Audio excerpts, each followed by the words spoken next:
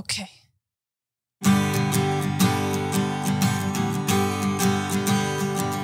All right, and welcome back to part 3 of this week's YAWA. I wanted to touch on one thing really quick, which is we are changing things. We have been posting for weeks and weeks and weeks and weeks a post that says, hey, ask us your questions on Instagram and Facebook, and we're not going to be doing that anymore.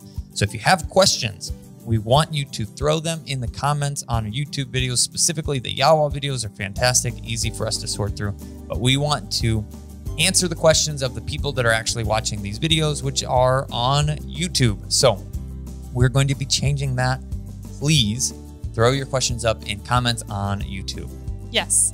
And we are going to get started answering some more questions because we've got so many good ones, and I know we're going to run out of time, and I hate that. We have good ones. I'm drinking Journeyman Distillery's Last Feather Rye Whiskey, and this was a gift from Lee, a customer and friend.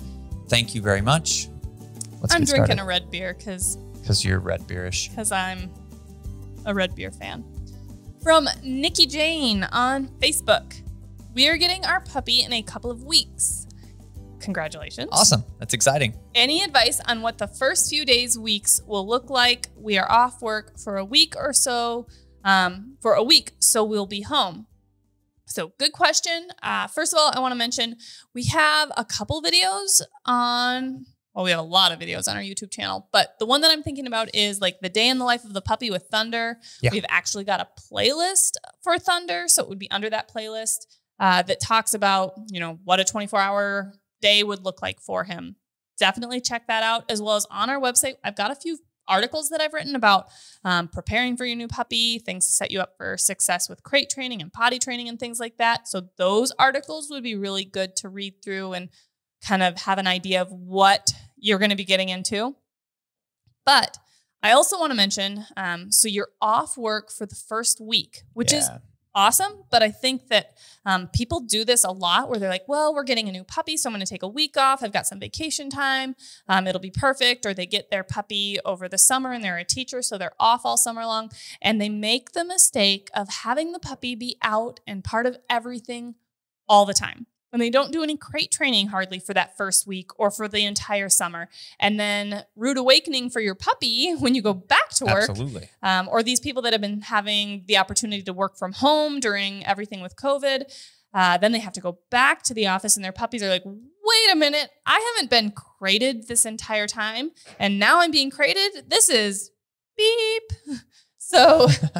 Beep, beep, beep, beep, beep, beep, beep, beep. So definitely make sure that you are starting out at home with your puppy on the same routine that they're going to have once you have to go back to work. So now you are crate training. So you can let them out more often and have success and build off of that. Yeah, so for that next week, they can get better at their potty training for sure, but they still understand the importance of crate training and that there will be crate time. Plan on a couple sleepless nights. That's going to be part of it. And then as they get better, you need to challenge them. See how long can they sleep. Don't set timers to wake them up.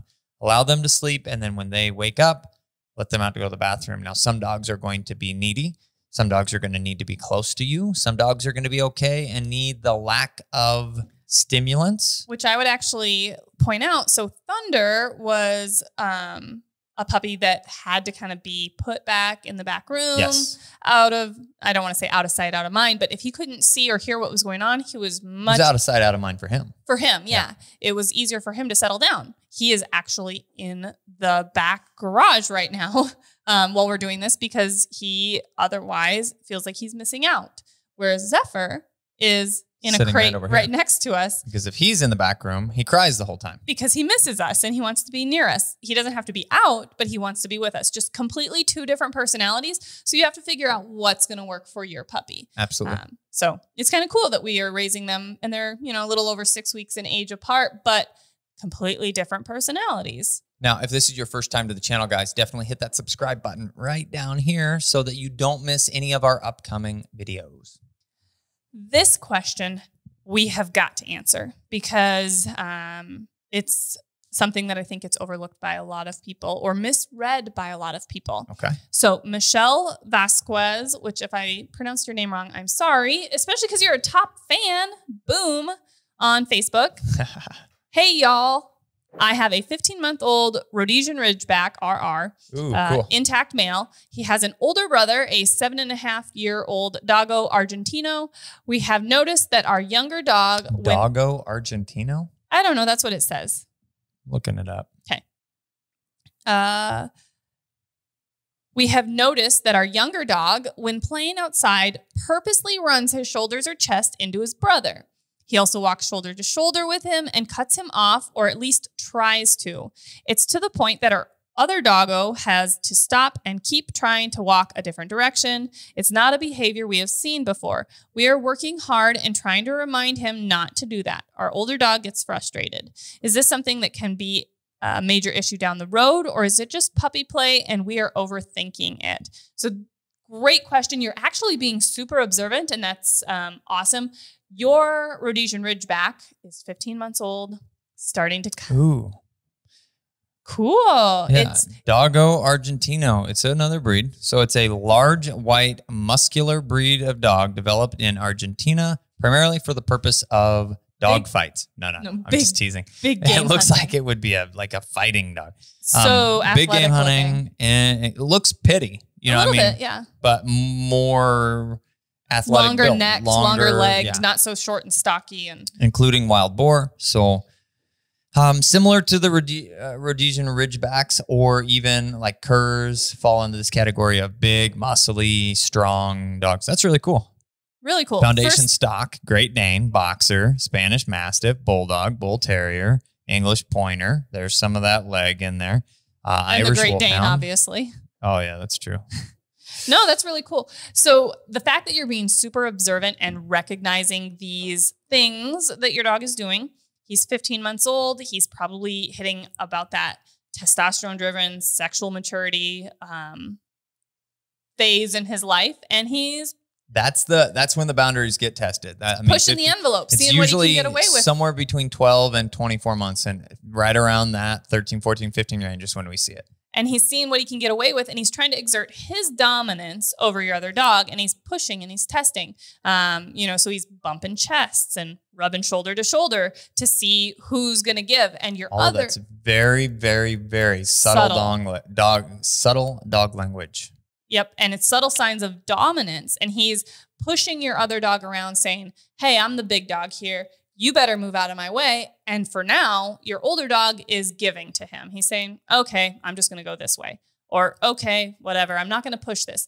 But if it keeps going and escalating, eventually your other dog could get, like you said, frustrated. And instead of giving to it and saying, well, I'll just go this way, then he'll be like, little boy, knock it off, and we have a dog fight on our hands. And with two big dogs like that, it's a serious dog fight.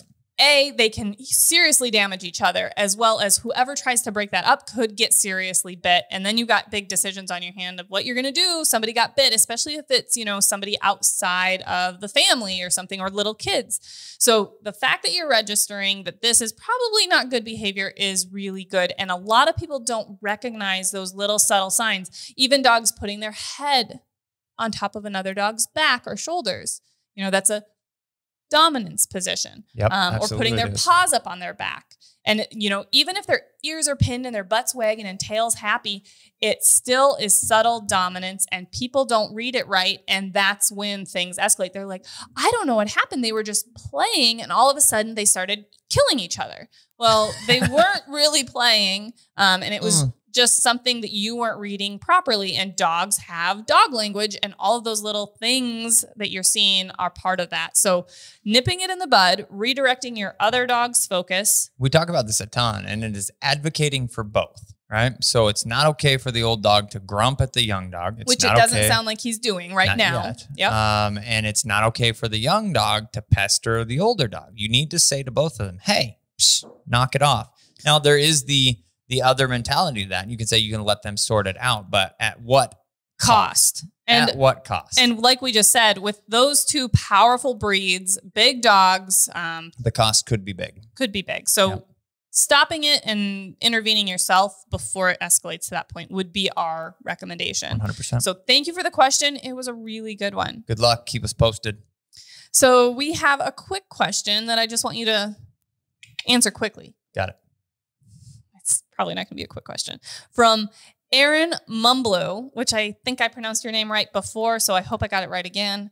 Ethan, in a lot of the videos you talk about guiding. Yeah. Which states do you guide in, and how does one sign up for or get to go on one of those guided hunts? Okay, so I guide in South Dakota primarily. I am doing this year, and this is new. Okay, folks, this is new. I'm doing quail hunts in Kansas, and I am doing potentially a few limited spots quail hunts in the panhandle of Texas. So those spots are open, and what you need to be able to do is email me. Say you want a guide that's as cool as me and has a mustache. And has really nice dogs. And more importantly, has really nice dogs and access to birds. So the South Dakota aspect of things is booked up for this year, I believe, unless you're interested in a late season hunt. There are some spots for late season hunts, but I'm not 100% sure if those are full or not. So the guiding aspect of things in South Dakota, it takes a big group.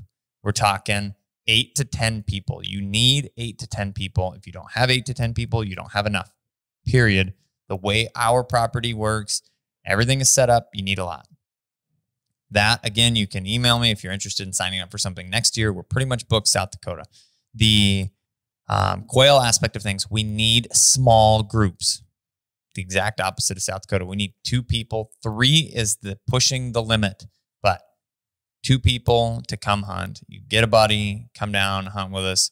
And we've got a really cool operation for quail in Kansas, not very far from where we're at. And then the panhandle of Texas is looking insane. I talked to that guy actually today, and he said numbers are booming. So they're having good weather just like we are.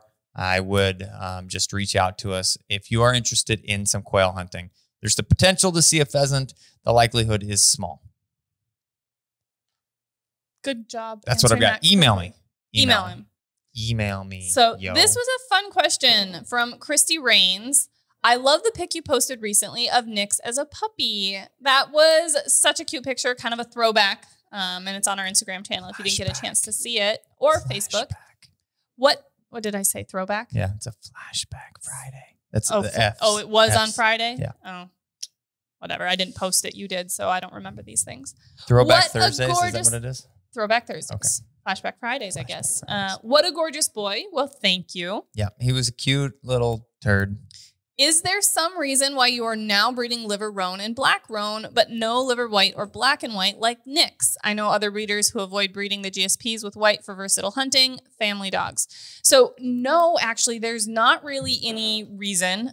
We actually had a female rogue that we kept. There's a small reason, but it's not a real reason. Okay. So we actually kept a female rogue who was colored very similarly to Nix. My mom actually got them confused all the time. Even though I'm like, Rogue and Nix look nothing alike, Mom. How can you get them confused? She's like, well, they're both black and white. Well, true. And they're mostly white-based. But she ended up not working out for our program, but is now living with a really great friend of ours in Michigan, going to live her best life up in the grouse woods. Yeah, if you actually keep up with our Instagram lives, which happen on occasion, you get to watch her do some roading with her brother, new brother. Cooper, who's also from our program. Mm-hmm. But no, I love the white-based dogs, whether they're black, whether they're liver, as well as the roan dogs or the heavily ticked dogs. Really, they're all gorgeous to me. But it just so happens that when you've got roan dogs, roan's is a dominant characteristic. It really seems to be prevalent in a litter. So then you may only get one puppy, maybe 2 puppies that have that whiter base. And because we're evaluating so many things, if everything doesn't indicate that that whiter base dog would be the dog to keep, then I have... Because we're not picking based on color. We're not.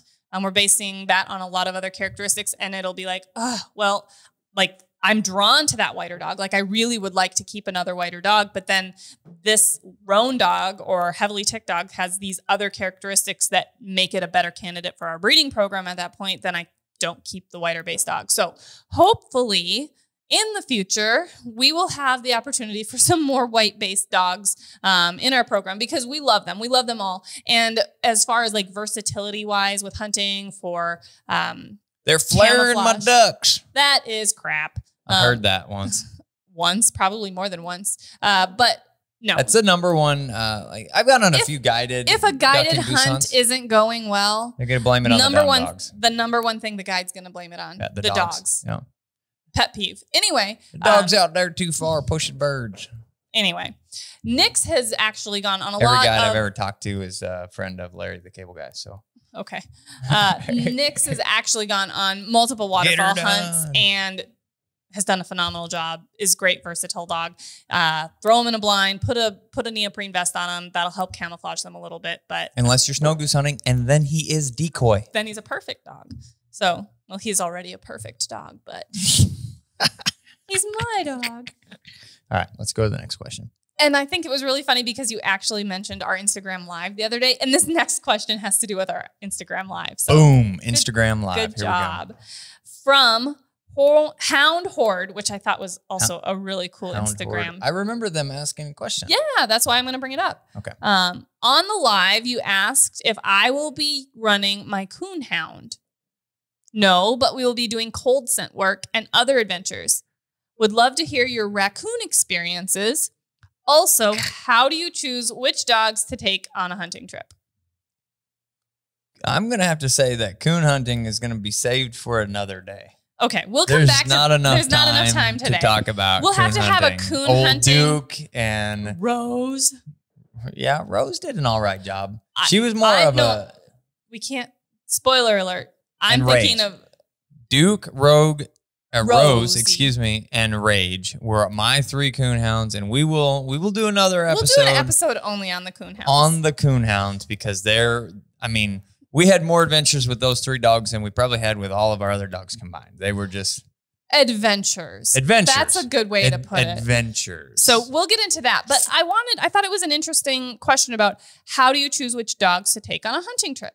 Because I'm sure most people have the opportunity to take their 1 or their 2 dogs on a trip, maybe 3. But we have 10 dogs. How do we choose who gets to go and who has to stay? It's easy.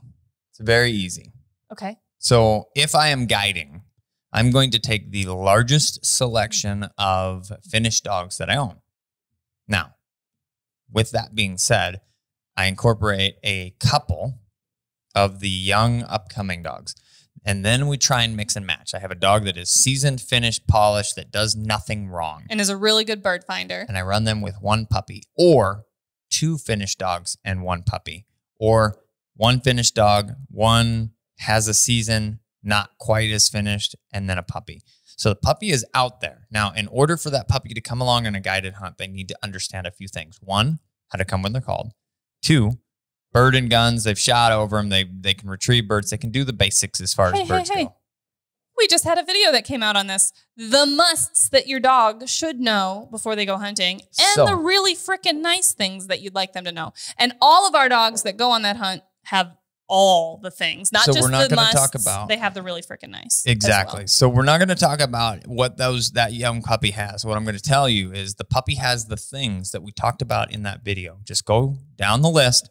It's about the video. Well, link. It'd probably be 2-3 videos back from 3, 4. Okay, it's probably like 6 videos back because 5, 6. I mean, because we're still on and the we're math. in part 3. Yeah, so 3, 6, 5, 6. The last 10 videos. 5, go watch them all. Yes, within the last 10 videos, you don't have to scroll very far. You're going to find what we recommend a dog have before going hunting.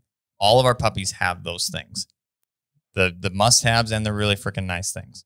So we have that covered, but they have 0 wild bird experience typically.